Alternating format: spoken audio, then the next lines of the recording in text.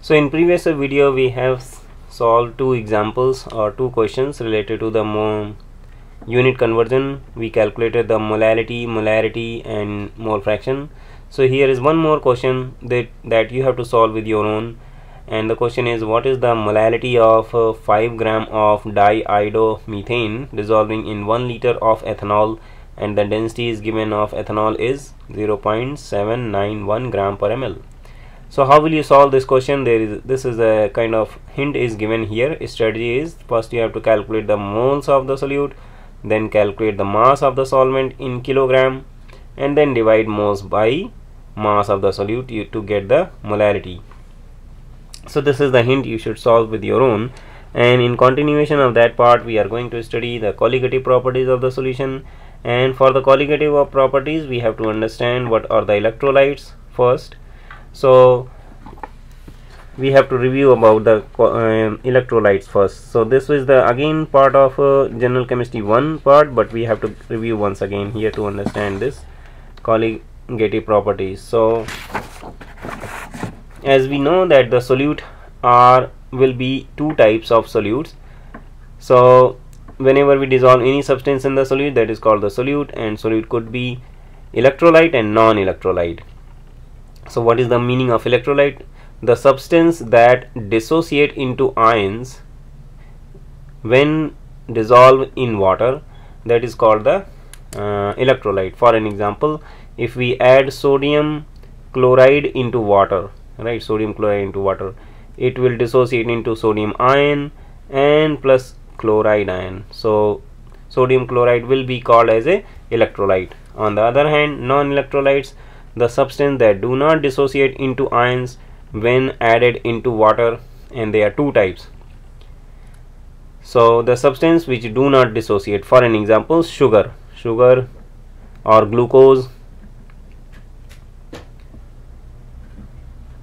Sugar molecule or glucose molecules, they are remain as a molecular form, they do not dissociate, so that is why they are called non-electrolyte. Non-electrolyte could be insoluble ionic compound or molecular compound. So sugar and glucose molecules are called molecular compound, and other than acid and bases, so they will not be acid nor bases. So further, electrolytes are classified into two groups, that is called strong electrolyte and weak electrolyte. So what are the strong electrolyte? Strong electrolytes are compound that completely ionizes into solution. For an example, soluble ionic compound or soluble salt, any ionic compound which soluble in water, and that is called basically salt. And strong acids, strong bases, I just abbreviated here, a strong acid SA, strong base SB. And weak electrolyte are those compounds that partially ionizes into solution or partially dissociate into ions. For an example, weak acid, weak base. So any weak acid or weak base will be we can say as a weak electrolyte. So next, what are the strong acid and strong? So there are 7 known strong acid. You have to memorize these, that hydrochloric acid, hydrobromic acid, HI is hydroiodic acid, HNO3 is nitric acid, H2SO4 is sulfuric acid, SClO3 is chloric acid, and SClO4 is perchloric acid. So these are the 7 strong acid. You have to memorize their formula and name, and they are always behave like a strong electrolyte. Remaining acids are considered as a weak acid, and they will be weak electrolyte. So strong acid, strong electrolyte, weak acid, weak electrolyte. What about the bases? Bases are also categorized like strong base and weak base. So what are the strong base? So group 1A metals hydroxide are called strong base. For example, sodium, lithium, potassium, rubidium, and cesium hydroxide. So they are, if you remember the periodic table, so on the far left, first group, right, on the left side. So this is the periodic table, and the first left from top to bottom, that is called the group 1A is called metal hydroxide. So group 1A metal hydroxides are the strong base, and group 2A, the neighboring group, which is for calcium, strontium, barium, radium, so heavy group metals. So the second group is called heavy group metal, or alkali metal and alkaline earth metal, we can also say like this. So calcium hydroxide, strontium hydroxide, barium hydroxide, radium hydroxide, so these are all strong base, and strong base are strong electrolyte. Remaining bases are considered as a weak base. Example, ammonia is also considered as a weak base. So weak base behave like a weak electrolyte.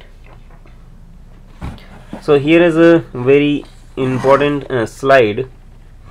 We have to memorize this one, or this is a solubility rule. So this you will come many times in front of this slide. So I will say 100% that you need to print out this slide and keep looking every day so that you can memorize this one. So soluble salt, what are the soluble salt, or what are the solubility guideline for common ionic compound, soluble ionic compound, and important exceptions. So all the acetate, for I can hold it like this one. So all the nitrates are soluble, there is no exception. All the acetate are soluble, there is no exception. But chloride, bromide, and iodide and sulfate, they are soluble, but they have some exception, like silver chloride, mercury chloride, lead chloride. So these are insoluble compound. Silver, mercury, and lead usually halide. Silver, chloride, bromide, or iodide, lead, and mercury halides are insoluble. Barium, strontium, mercury, and lead sulfates are insoluble.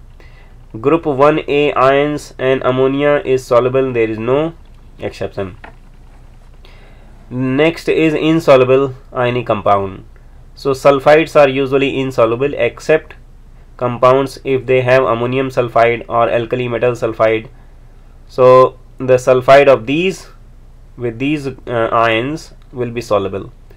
Carbonates are usually insoluble, phosphates are insoluble, hydroxides are insoluble, but of these they will be soluble. So this is very important solubility table, you have to keep remember every time. Next is the classification of compound. So what is the meaning of strong electrolyte? Strong electrolyte will be dissociate or ionize completely or 100% in the solution. Example, strong acid, strong base, and soluble salts. What are the weak electrolytes? Weak electrolyte dissociate or ionize partially in the solution. Example, weak acid and weak bases. Non-electrolyte are those substances they do not dissociate in the solution. For an example, molecular compound and insoluble salts. So here we have one table which we will understand very carefully, that we have to classify these compounds. For an example, C6H12O6, this is a molecular compound, and usually molecular compounds are non-electrolyte, and number of particles dissociate into ions. So this is the whole molecule, it do not dissociate into ions, right? So if I will say we have one molecule, so we will still get only one molecule. Sodium chloride is an ionic salt. This is ionic compound, it dissociates into two ions, sodium ion and chloride ion. It is a strong electrolyte.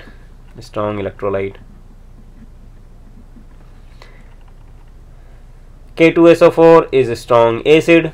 This is an ionic compound. A strong acid is a strong electrolyte. Strong acid is a strong electrolyte. It will dissociate into 2 potassium ion and 1 sulfate ion. So total 3 particles you will get it. Silver nitrate, all nitrates are soluble. This is an ionic compound, a strong electrolyte, and you will get 2 ions from here. So one is silver ion plus nitrate ion. Next is silver chloride. Silver chloride is an ionic compound, but remember in the previous solubility table that chloride of the silver do not ionizes, so it is a non-electrolyte, and if you have one molecule it will remain as a one molecule. Ammonium phosphate is an ionic compound, and it is also a strong electrolyte because when it will dissociate into ions it will give you 3 ammonium ion and 1 phosphate ion, total 4 particles you will get it, number 4. And calcium carbonates, all carbonates are insoluble usually, and except some exception, but calcium carbonate is like a chalk, example of chalk. So this is an ionic compound but non-electrolyte, and if we have one molecule it will remain as a 1. Carbon dioxide gas is a molecular compound, it's a non-electrolyte and it don't dissociate, and if you have 1 mole it will remain as a 1 mole. So this table is very good to understand what are the different types of how to classify each compounds into ions, and if they are electrolyte or non-electrolyte, and they are how many ions we will get it.